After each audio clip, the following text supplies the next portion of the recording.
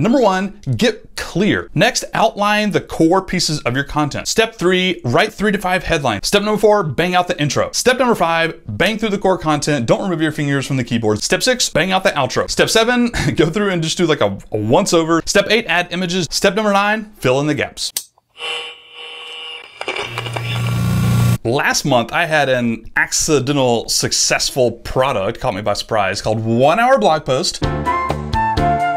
My content template tool that'll make content production a breeze. But I thought I would release this accompanying video, just a quick little thing on how to use it and my fancy 9-step process for creating blog posts quickly. Plus, outside of my system, there's also a few little smaller tips and tricks sprinkled throughout this video that I think you'll enjoy. So step 0 in this process is to have a constant living document of blog post ideas or podcast ideas, YouTube video ideas. So then when it comes down to sit down to create a piece of content, you're not like, what should I do this week? Could be a Google Doc, could be a fancy Airtable base like I have, could be a piece of paper, doesn't matter. Just keep a list of ideas on you at all times so you don't have to figure out what to do when it's actually time to sit down and write. Step number 1, clarity.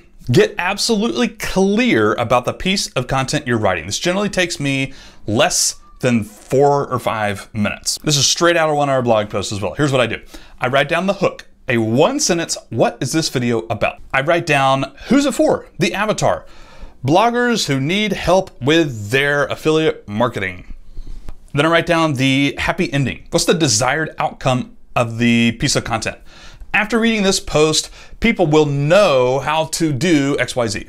And then I write down the problem, the challenge, the pain point, the frustration, what's in the way of the happy ending. They think they know how to do XYZ, but they don't actually. They should be doing this other XYZ. That's the problem. Write out the hook, write out who's it for, write down the happy ending, the desired outcome of your post, and then the problem that your post is solving. Doing this gets you more clear on your content and will make the rest of writing or production faster and easier, I guarantee it. Step numero 2 in this process is to outline. I recommend everybody outline. If you don't outline, why are you not outlining? It's so helpful. So just use bullet points, use Google Docs, use piece of paper. I don't really care what it is. Do this quick and sloppy.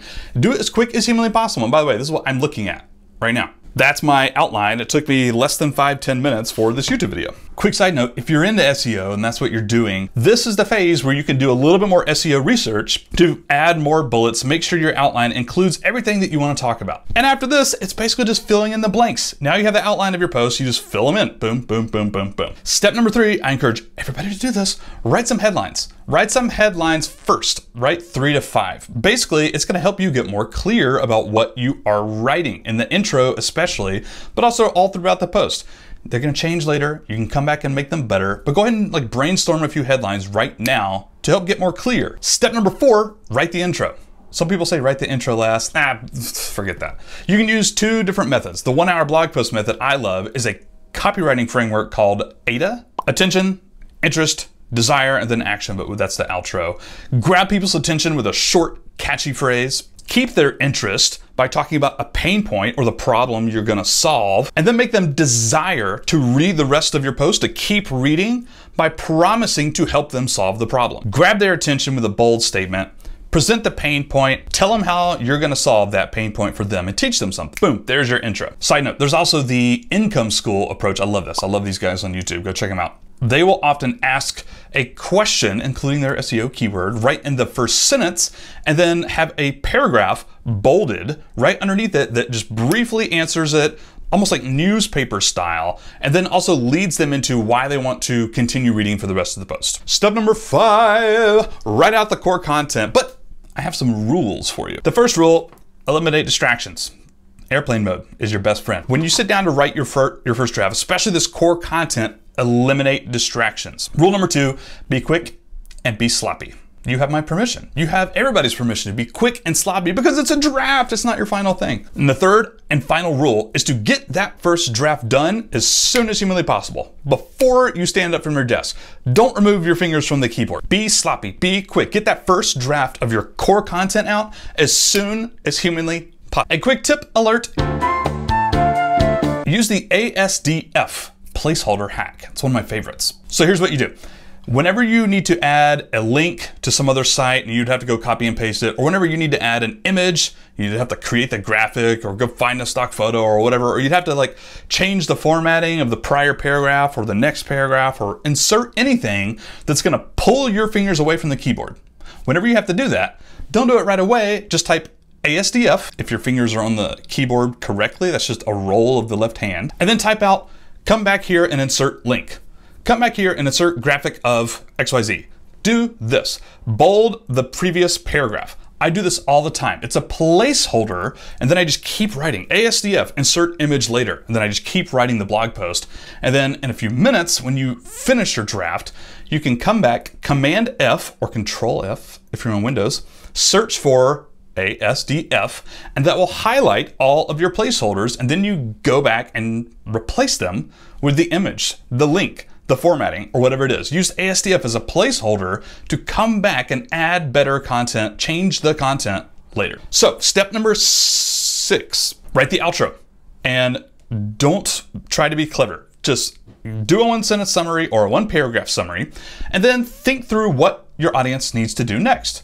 Comment below, subscribe to my newsletter, read this other piece of content, whatever it is, the call to action. There should probably be only one, but you could do 1 or 2. Now, step 7, you have completed your draft. It's probably hideous. It's a flaming pile of cat litter. Just a once-over formatting. If it takes you more than 3 minutes, you're doing it wrong.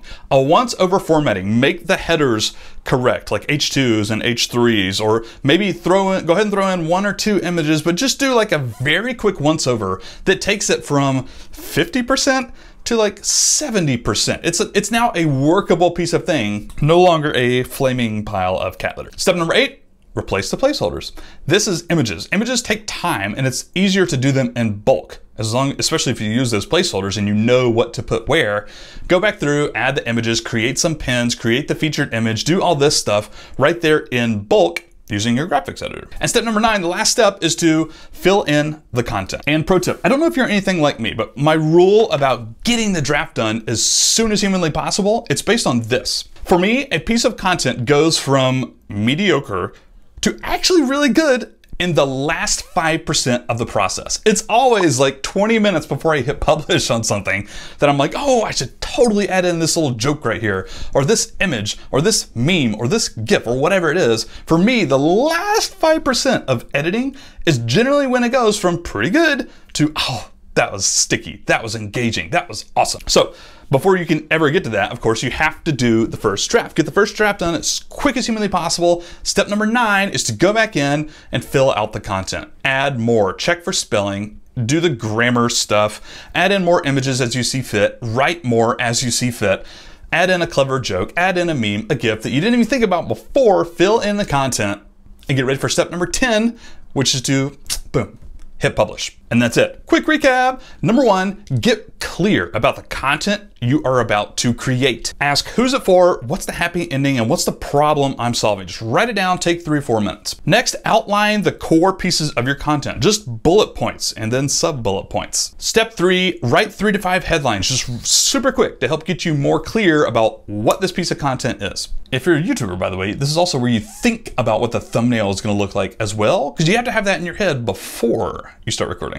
Step number 4, bang out the intro. I love the AIDA framework. Just grab people's attention, introduce the pain point, and then tell them you're gonna solve that pain point in the rest of this piece of content. Step number 5, bang through the core content. Don't remove your fingers from the keyboards. Be sloppy, be quick, use placeholders. Just get that first draft done. Step 6, bang out the outro. 1-sentence summary or 1-paragraph summary. Call to action. What do they need to do next? Tell them to do it. Step 7, go through and just do like a once over, super quick, less than 3 minutes, formatting and making it go from like flaming file of cat litter to workable draft. Step 8, add images, do all the images and pin stuff. Step number 9, fill in the gaps. Edit, grammar, check for all that fancy stuff, and then add a little bit more content, take away some content as you see fit. Hit publish. Okay, so I have a much bigger mini training called Lightning Writing. It's this process and more, and I give templates and examples and checklist and editable Canva checklist. You can get that as a bump offer to 1-hour blog post, my content tool. I'll link to that below this video. Go pay me money and buy it. It's easily worth 10x that price. If it saves you an hour a week for a year, it's worth 20x the price I'm charging, $27. I'll link to that below. Go check it out. Other than that, Let me know any tips you might have in the comments, YouTube family. I love you guys. Thank you for watching this video as always. Adios.